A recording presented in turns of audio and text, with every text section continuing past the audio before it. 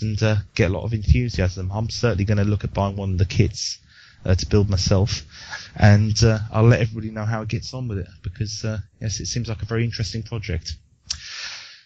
Next subject, Roy, what have you got for us? Well, I'm just looking at some news, some numbers from HTC. So HTC is paying Microsoft for Android, which isn't very good news, but they predict a growth of 100% when it comes to their phone, the Evo 3D, and all kinds of other phones. I know you use one of these phones, and you actually bought it just days before the deal with Microsoft was signed. So you probably didn't have to pay the Microsoft tax. You still get the and actually I saw headlines today from Microsoft Crowd. They seem to be pretty happy with Microsoft finding a bit of a cash cow in Linux now. They named 5 companies so far, which they know pay Microsoft for Android. The first of which is HTC, which officially said, okay, we'll pay for Android. LG, I assume, was the one that was alongside Samsung, was lining up to pay for something to do with Linux. But I don't really know if LG is paying for Android. I just assume so, because that contains Linux inside it. But then, did you hear about LG perhaps embracing Amigo at some stage? They were speaking about that. Yeah, LG, I believe, were the ones that attacked Sony recently, weren't they? And got yes. There is a third one too. There is Sony. There is, I think, Samsung's involved in some of these fights too. And Samsung's a huge patent war now, and even in Europe, I think they're second or third or something like that when it comes to applying to patents in Europe. Even though it's not a European company, but it's a really, really major company. Both LG and Samsung combined, I think, almost have 1 million employees. Yeah. So. Well, I mean, I must admit, I've never been impressed with either Samsung or LG technology ever. I've seen the LG televisions, and I've seen the LG the Samsung televisions, and I've never been impressed with either the build quality or the quality itself. This is one of the times when I actually become, dare I say it, a Sony fanboy. My television is Sony, and I would not buy any other television, because no other, from what I've had, there's never been the same sharpness of picture, and I've never been impressed with LG. And so, yes, sorry, I distracted your conversation there. I think I always wondered about the sharing of components from within. Either they all have the same factories in places like Taiwan making the components for screens, or they could be sharing components. So maybe in your Sony TV there could be some component that's made in LG or something like that. It actually listened to an hour and a half of a very interesting video today while I was doing some work around here.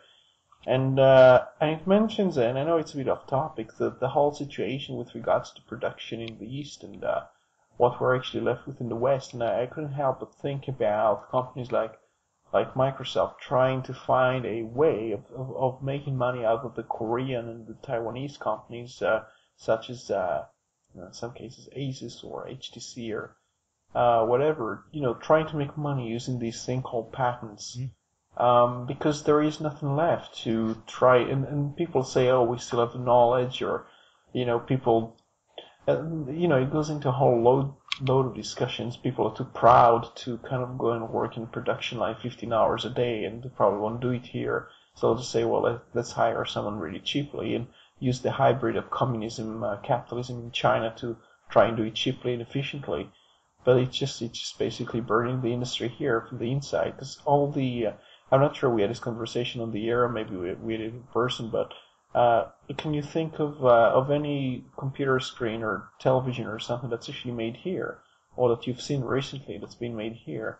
Almost all of them come from the area of Korea, Japan, and some parts of China. And some of them are made in, some of them I've seen made in Mexico, or in Indonesia and stuff in the further down in the south. And the last model of screen that I can actually remember being I say definitely, I'm sort of 99% sure here, made in the UK, was a black and white television that I still own, and funny enough, it still actually does work, by a manufacturer called PYE. Now that television screen was made, and the whole thing was made in the UK from about 70, I think it was about 78, 79, maybe it's a bit later than that. And that television to this day still works. And that's the last thing I can ever remember. Still got my possession that has a British make on it, and everything else, like Roy says, is made elsewhere. Although, please, somebody correct me if I'm wrong, but I'm 99% sure that's the case with Pi, a very old brand. Sorry, Roy. Yeah, well, going back to like the I think 80s, 60s or something was a very good time for the Empire and stuff, and especially there were some inventions that the UK missed the boats on, like even before electricity, things like textile, and then there was chemistry, revelations around chemistry, and then I suppose lots of power and innovation actually shifted to the West, to the United States and places like that, and Germany was doing pretty well. And now it seems to be moving all to the west, to the east now. And increasingly you see all of these companies like Microsoft trying to shift more workforce to there. Actually, all companies do that. And all the phones, we carry on speaking about the phones, and then we kind of say, well, Apple, Microsoft, Google, American companies, but those who are making the most money out of the whole thing, as far as I know, are companies in places like China. Because all of them actually make the phones in the same factories, same components, either to make them with aluminum or plastic, or I think Apple uses a kind of a glassy thing, but they usually have the same selection of materials. Mm. And most of the materials, they are concentrated, like what's called the rare earth, the certain things that you really vital need to get access to, like beryllium and stuff, to make phones and to make all kinds of components.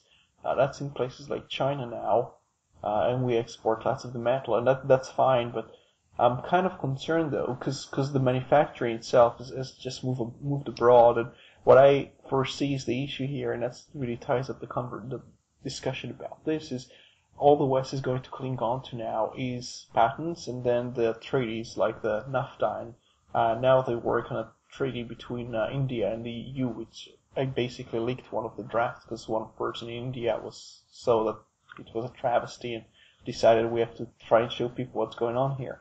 And the West is trying to impose those patents on the East, so they'll even take people to court. Apple took Samsung to court. It barely happens the other way around, does it? Like, you don't see many companies like Samsung or HTC attacking Microsoft and taking them to court. I'm thinking if there is an exception here, but with even with patents, I can barely. It's usually the companies in the West afraid for their relevance and stuff, trying to pick on the ones in the East and trying to remind them to shake them and do a kind of a display of power to kind of say, hey, we've got patents, be careful, we invented this thing, we just use you for cheap labor. And increasingly we'll see this abuse. We have to really do something against that. I mean, I don't really know if it's kind of good for the economy, but if we're going to be an economy based on patents, it's not going to be beneficial to consumers. All they'll do is just pay more, and when they buy a phone that's made in China, and the money will go to some rich person somewhere whose money is basically invested in other countries. I think we touched on it at the very beginning of this show, and that was it's such a difficult thing to raise people's awareness about and to campaign about, because when people, it's not like if you were to have a campaign or a protest about this type of behaviour by Microsoft or in general, normal protests, you can read banners, you can read signs, and you know instantly, and everybody knows instantly what that particular campaign is about. With patents and this type of discussion that we're having now, it's something that you can't just instantly read a title, a headline, and understand. You have to look into it and realise what's going on in order to fully comprehend it. And that's why it's such a difficult campaign to raise people's awareness about, because it requires an investment of time to understand what's going on here. It's not a case of banning animal testing or banning petrol vehicles or whatever. Those are very simple concepts to read and understand straight away. What do you think about price fixing and people's understanding? This is really important, because I've been trying to campaign against the not just to sell for our patents, more specifically those deals, and cartels create themselves to try and impose restrictions on their rivals. So you kind of let's group together with our patents and scare the hell out of the companies competing with us.